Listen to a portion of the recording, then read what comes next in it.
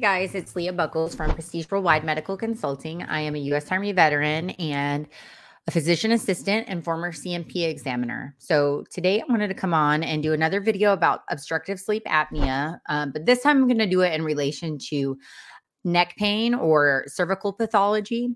So there are a lot of ways that obstructive sleep apnea can be related to a veteran's service. We've talked about several of these methods in the past. You can either be diagnosed on a primary basis as it relates to your service, if you were diagnosed in service, or if you had symptoms or evidence of, witness snoring and things like that, apneic events in service, buddy statements that can attest to that. And you can also be rated for this and service connected for sleep apnea as it relates to a variety of secondary service connections or of secondary conditions. So one of the most common ones I get asked about is obstructive sleep apnea secondary to PTSD. I've done other videos on that before.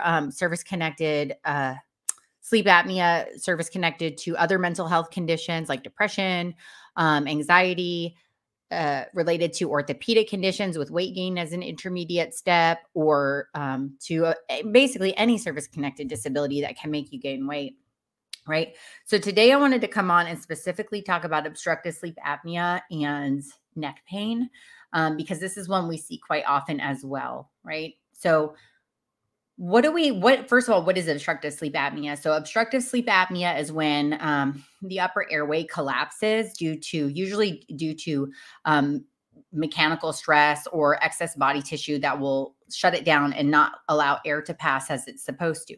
So when the air comes in, you will snore a ton because it's trying to get past your tongue that maybe collapsed back in the back of your throat, things like that. So it's not to be confused with central sleep apnea, which is a different type of central sleep apnea. We've talked about that in the past as well. But I just want to jump straight into OSA and neck pain, right? And talk about some of the literature that I use when I discuss this condition so that you guys can look these up, and then you can perhaps go to your treating doctor and maybe have some of these journal articles be armed with them and highlight them and maybe show some of them to them and see if they agree with your opinion, right? So if a veteran is service connected for a neck condition, and they get diagnosed with obstructive sleep apnea, here are some of the articles that I discuss. So let's see. Okay. Sleep apnea and cervical spine pathology, published in 2014 in the European Spine Journal, reports that sleep apnea is multifactorial disease with a variety of identified causes. With its close proximity to the upper airway, the cervical spine and its associated pathologies can produce sleep apnea symptoms in selected populations. Single lesion pathologies of the cervical spine causing sleep apnea include osteochondromas, osteophytes, and other rare pathologies. Multifocal lesions include rheumatoid arthritis of the cervical spine and endogenous cervical fusions. Furthermore, occipital cervical misalignment, pre- and post-cervical fusion surgery may predispose patients to sleep apnea.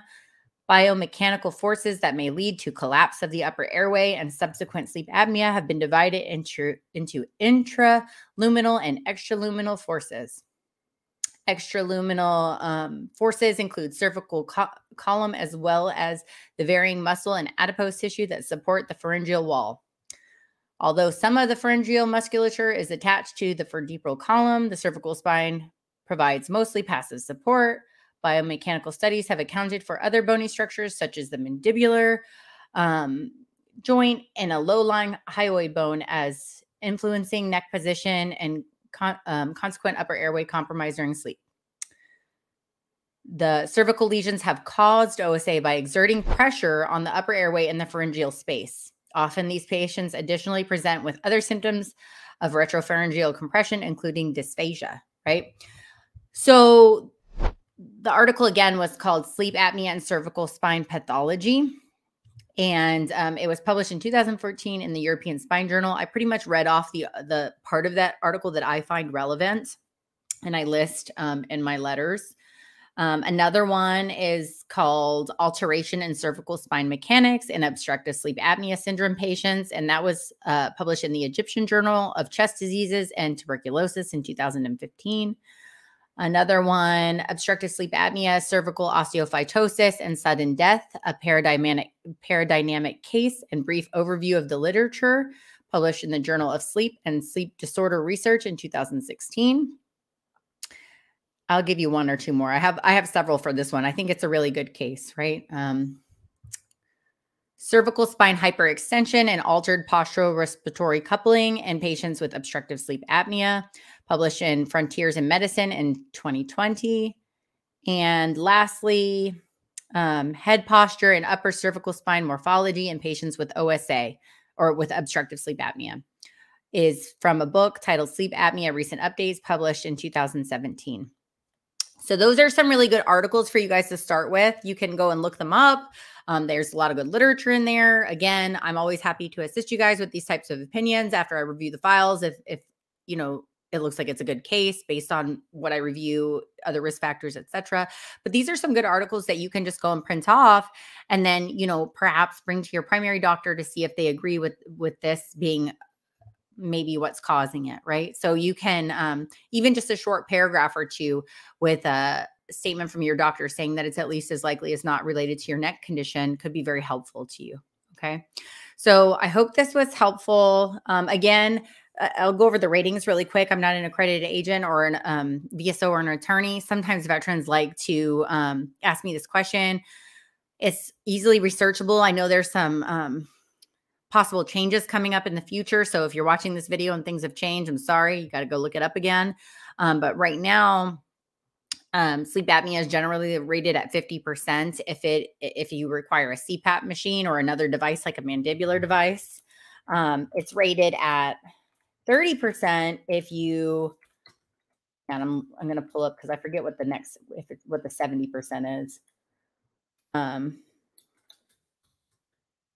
30% if you just have hypersomnolence or daytime sleepiness, but you don't require a CPAP. Hang on one second. Most people I see are at 50%.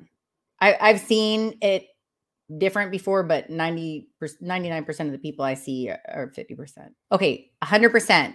There's no 70%. 100% chronic respiratory failure with carbon dioxide retention requires a tracheostomy or has cor pulmonale.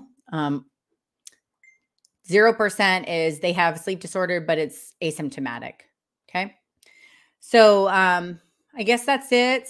If you believe that you have obstructive sleep apnea, you should probably go get checked out for it because it can cause a lot of problems with other body systems, and you should definitely get that looked at. But I hope this was helpful to you guys, and drop some comments if you have other questions or things that you want me to talk about. I'm always happy to add it to the list. All right. Talk to you guys soon. Thanks.